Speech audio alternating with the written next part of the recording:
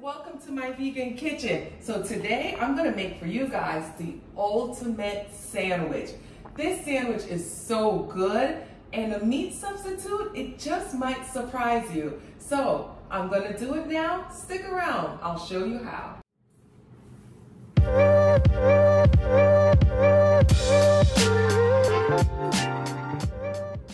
so we're gonna first start with a big old Dutch oven pot. So I'm gonna get that started.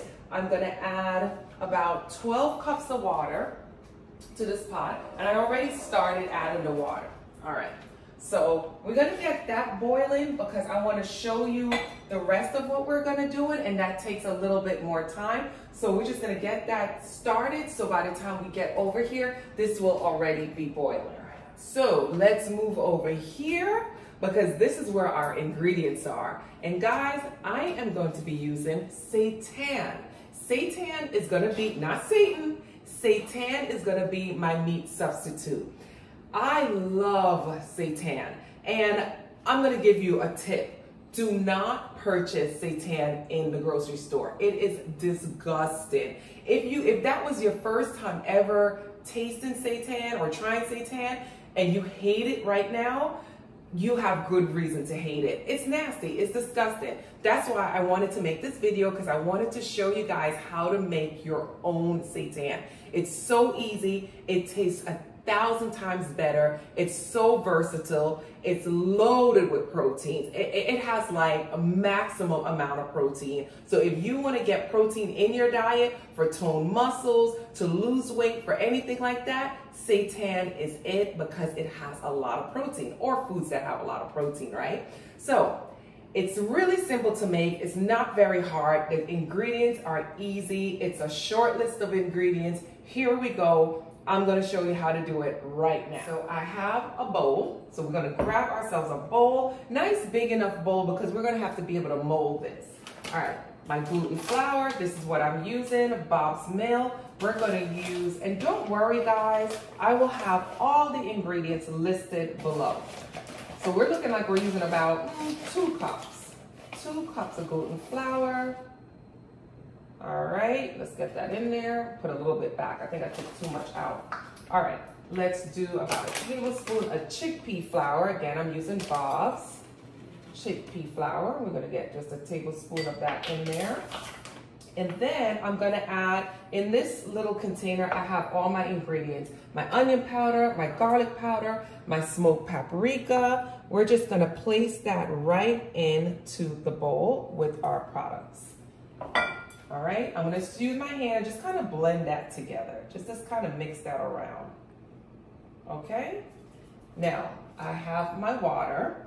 This thickens up really quickly. So I'll have the measurements, like I said. You're not gonna pour all of your water in right away. We're gonna do a little bit. I'm gonna kind of mix it around, do a little bit, mix it around. And we might not use all of the water, or we might use some of the water. A lot of times when I cook, I eyeball what I'm doing. So I kind of measure it out for you guys, but I kind of make it the way I'm used to making it, which is eyeballing it. So work with me guys, work with me. But this is really truly easy. I hope you guys really do this recipe, because it opened up my eyes when I learned how to make Seitan.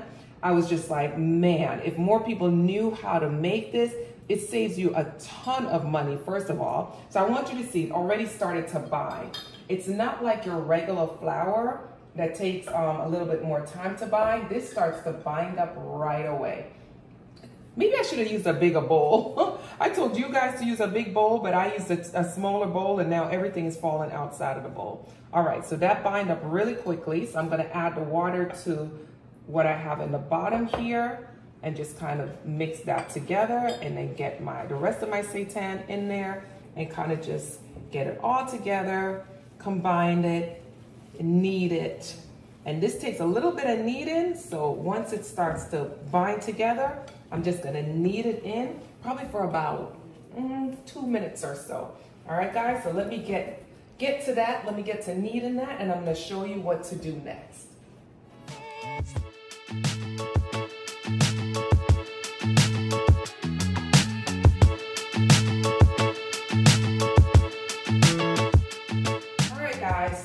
I've given it maybe 2 minutes of kneading. I'm gonna take my dough. See, this is what it looks like now.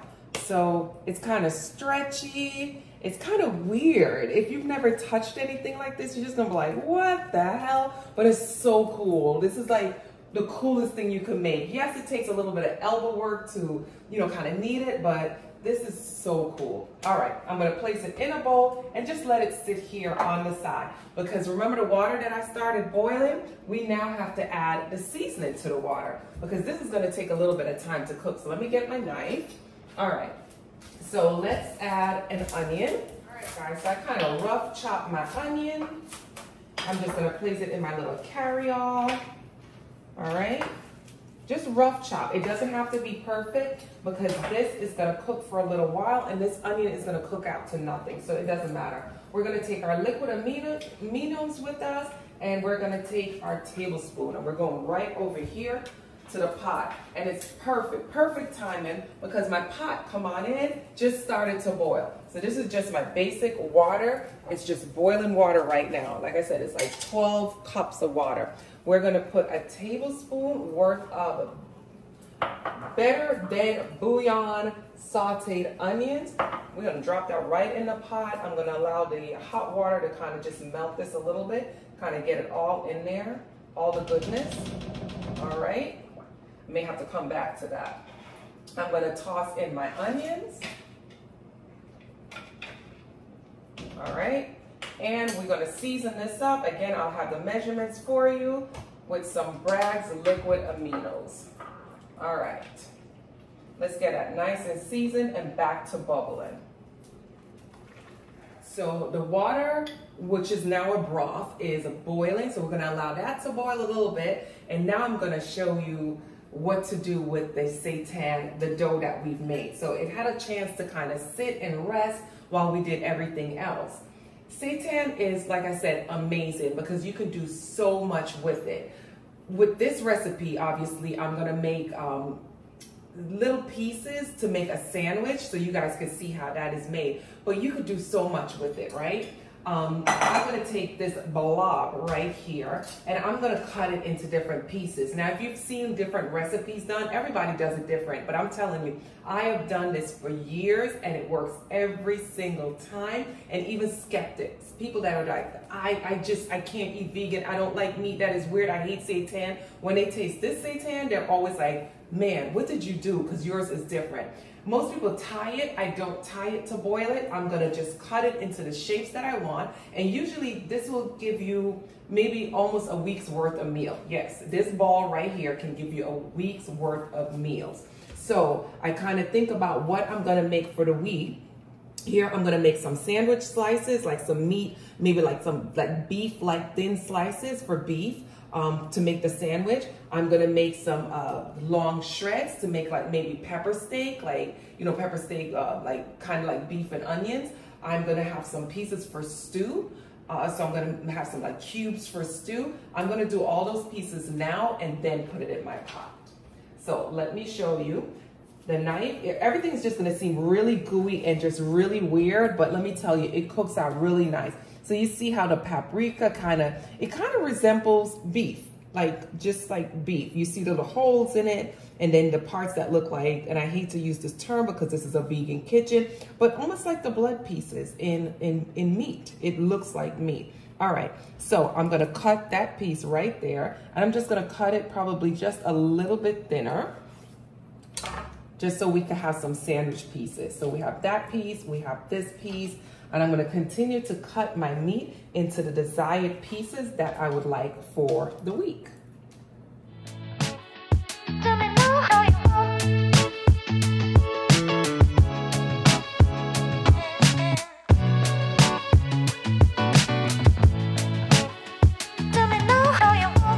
So I cut it all up, come in and take a look. So I cut pieces like this that are more flat and thin. Those are gonna be my sandwich pieces. I cut more of cubes. That's gonna be for my stew that I'm gonna do another video so you guys can see. That's gonna be my stew. And then I did some strips because I think I wanna make some like broccoli, like steak and broccoli, or beef and broccoli, right? So that's what I made here. So now we're gonna put it in the pot.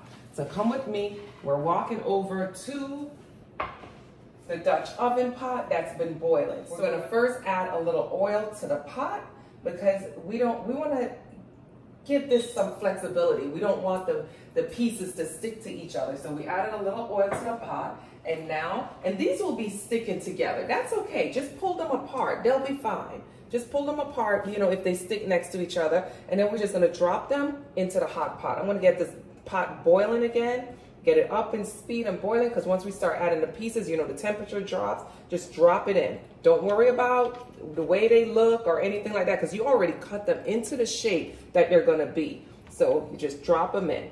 And the reason why I said to use a big Dutch oven pot, when this starts to boil, it starts to swell. Remember, it's gluten. So it's gonna start to swell, and we don't want to bust it out of the pot, right? We want there to be room so it can kind of move around. So I'm putting the pieces in, get my cubes, and I'm just gonna separate them and drop them right in there. See, they're sticking together. Don't worry, that means nothing. Just pull them apart, stick them right back into that pot. This is so cool. I mean, the first time I made this, I was just like, what in the world?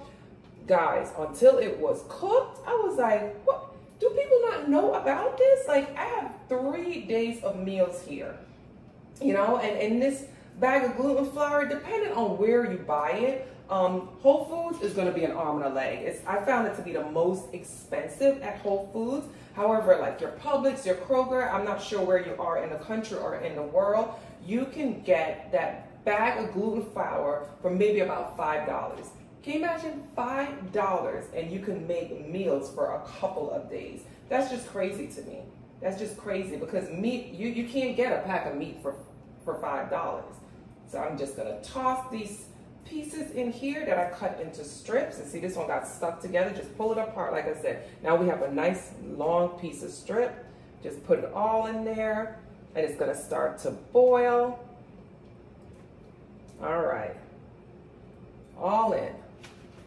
Let me get a spoon, and this should start to boil up one more time. And this is what it looks like when you first put it in. So you're like, oh my God, this is so much water. This is gonna take like, you know, it's too much space. In about 15 minutes, these are gonna start to swell, and they're not gonna be able to fit in the pot. Now guys, this is where the real cooking begins. So we did that, which was really simple, right? We put the flour together, we mix it together. This part takes about an hour, 60 minutes. Put the cover on your pot, turn it down to a medium low. So not medium, not low, just a medium low. We still want it to boil, but we don't want it to like overboil. Just like that, and set your timer for 60 minutes because it's gonna take that long to cook. Oh, did I do that right? All right, let's get our timer together. Start, 60, start. That's it. Walk away, clean up, leave it alone, because when we come back, I'm gonna show you the recipe to make this ultimate sandwich, and it's just so good. You're gonna wanna make it this weekend. Guys, while I'm cleaning up, I took a look at it and I was like, I just wanna give you guys a glimpse of what it's gonna look like, because I don't want you to be shocked. The first time I saw it, I was like, what the hell? Come, let me show you. All right, I'm gonna take the cover off, all right? Don't get shocked, don't get scared. That's what it looked like. I know, I told you, get a big pot because you want it to be able to move around and to spread. The nice part is when it's cooking like this, it doesn't stick together, but it does get pretty swole. It gets pretty swollen. This is probably about 10 minutes in. So let me leave it alone and let it continue to cook so I can show you how to make this ultimate sandwich. Okay, guys? All right. All right, guys, so it's been an hour. We are back. Come on, take a look. Our seitan have cooked. This is what it looks like once it's done. It's a whole pot of seitan. So what I normally do now is just separate them, right? The ones that I want to use for a sandwich like this, what I'm going to do, I'm going to make grilled seitan steak sandwiches. So I'm going to take these and I'm just going to place them right over here on my grill pan. I already have it started to get heated up. So I'm just gonna lay my seitan on the grill and get that nice and get the grill marks going on there. This is already cooked. You could eat it just like this if you'd like, but I want it to look more like a steak sandwich, so I'm just putting the pieces right on the grill pan and get it all grilled. And guess what, guys? If you wanted to place this right on the barbecue grill, you can. You could actually put this right on the barbecue grill and it will grill up just like steaks. All right, so I filled my grill pan. This is what I have left. What I have left, I'm basically gonna place it in different containers, separate the cubes from the strips. Because remember, I have some strips in here. These are the strips that I'm gonna use for pepper steak. And then this juice that's left here, this broth, I'm gonna place it in a jar and we're gonna use it as our vegetable broth. We're gonna use it during the week when we're making our beef stew, or if we're making any type of meal that we wanna have a little bit of broth. This is goodness right here in this pot. You didn't have to go to the store and buy it. This is our beef broth right here. Guys, let's flip these over and see what's going on. That looks delicious. So look, it fries up just like meat. So there it is. It's grilled up. Let's get another one that's a little browner. There we go. So see, it cooks up just like meat. Just like meat would. Let's flip this one. All right. So I want for my seitan to have a nice barbecue-y, saucy flavor. So this is what I'm gonna do. Okay, once I flip this is what I'm gonna do. We have some bulgogi sauce here. You can use barbecue sauce if you'd like.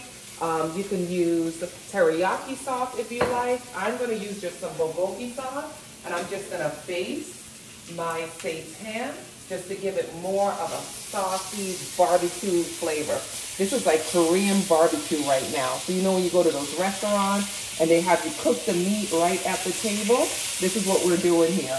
We're adding this flavor right to our meat and let it just kind of grill up. Oh, the sandwich is gonna be delicious. All right, we got our sauce on the seitan steak. So let's go over here because I have some fresh baked ciabatta bread that I got from the bakery.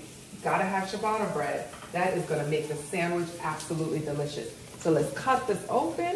Let me get my bread knife. Ooh. So ciabatta bread is really nice because it has all these nooks and crannies.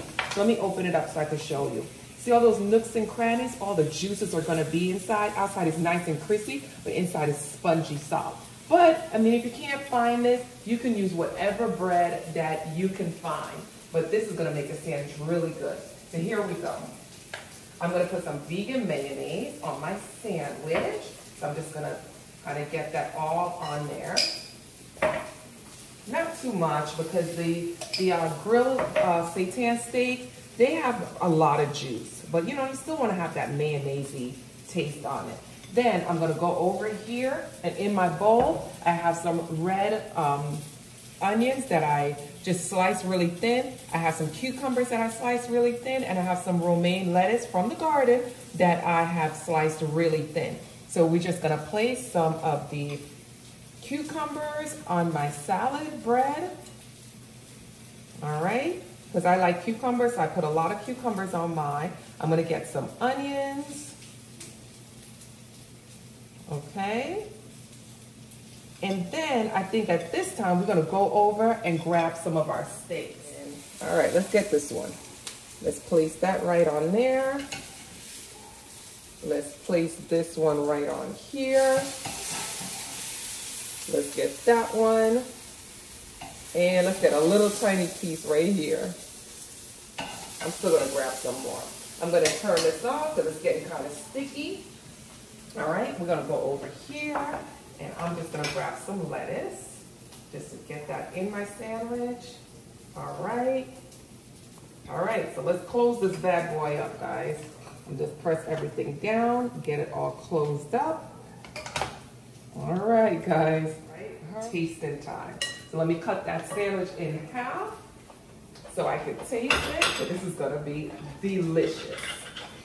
Now, make the sandwich your own, guys. Make it however you'd like it to be, but that right there is what it is. It's a nice warm salad. I'm trying to press everything in so nothing falls out when I bite it. Okay, ready? Ready? All right, here we go.